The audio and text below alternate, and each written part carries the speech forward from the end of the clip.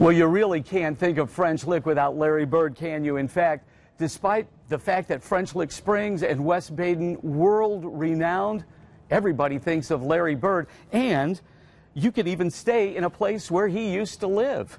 It's a 20-acre estate, now houses a 6-suite hotel complete with a lighted basketball court. Plus, there is a new convention center with Branson-style shows. In fact, I've got the music in me is the one that's playing there now. It was renovated from a 6,600 square foot garage into a convention center. Now, we do need to mention that Larry Bird is not associated with the legend of French Lick, but folks here are obviously very proud of their golden son, as are we all. But that's just one part of French Lick.